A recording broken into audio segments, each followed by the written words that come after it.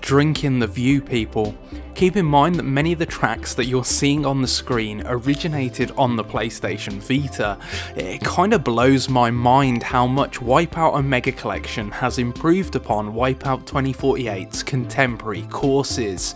This compilation is good, but it isn't quite the perfect lap I was anticipating, and I'm going to explain why in this video review. But before I get into that, please do like this video and subscribe to the channel for more PlayStation stuff. And without further ado, hey everyone, I'm Sammy from Push Square, and I'm going to review WipEout Omega Collection for you, so let's get into it. So if you don't know, this compilation includes PlayStation 3 Institution, WipEout HD Fury, and Vita launch title WipEout 2048. It kinda collates them into a single package, but frankly it doesn't do a very good job of unifying them. While the two titles are obviously similar, they're also dramatically different when it comes to the small details, and that means you'll often be toggling between the two titles, even when setting up a multiplayer lobby as far as I can tell. While this certainly isn't a deal breaker, I think there are strengths and weaknesses to each title.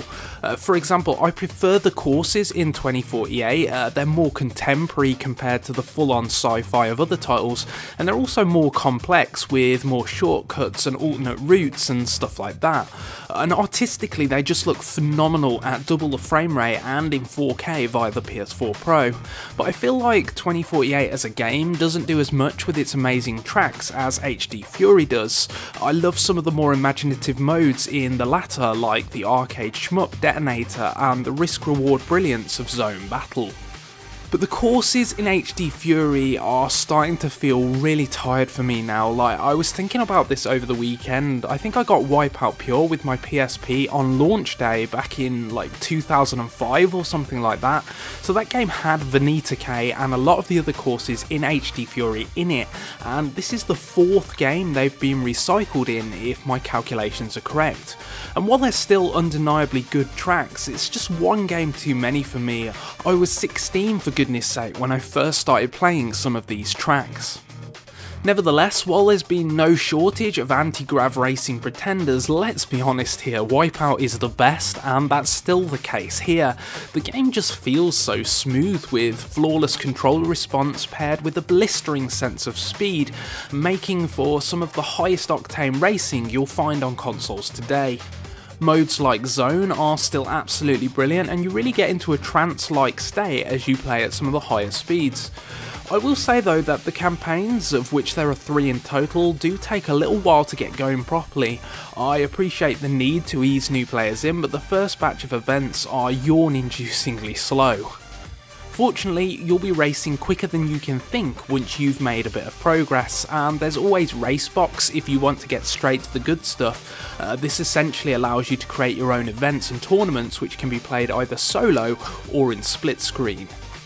I mean, this review's probably sounding a little bit negative, but I really don't mean it to come across that way. I love the visuals and the way that this game plays. I just couldn't fight the feeling of familiarity as I played through, no matter how much I tried. Maybe that's a consequence of me playing the absolute crap out of HD Fury on the PS3, but it is what it is. For as frantic and as fun as the action is, it also seems the teensiest bit tired to me. They absolutely can't recycle this content again, so they either need to bin the brand off or make something new now. I guess I should say that there is a new team in this game, that's the Tigron. They kinda offer very fast but heavy crafts, and if you pre-order you can also get the Van Uber, which is returning from WipEout Fusion, I believe. And I guess I should mention the soundtrack as well, which is a WipEout soundtrack, and that means that it sounds like the sort of trance music you'd expect to find playing on Babe Station while a scantily clad lady shakes a phone at the television screen. I mean, this is a defining feature of WipEout, right, and it works. It's never really been my kind of music personally though, but hey, opinions and all that. So, do I recommend WipEout Omega Collection? Actually, yes. I may have sounded like a grumpy git in this video, but that's just because I really love WipEout and I'm super passionate about the franchise, and I wanted to like this more than I think I do. It plays great, it looks great, and if you've never played 2048 or HD Fury, then you're in for an absolute treat. But if you've put hundreds of hours into those games, then just be warned that it will feel very familiar. And I mean, that's true of all remasters, right? But this is the first one where it's really hit me. Anyway, let me know whether you'll be picking this up in the comments section below, and remember to like the video and subscribe to the channel for much more PlayStation goodness. And until next time, thank you so much for watching.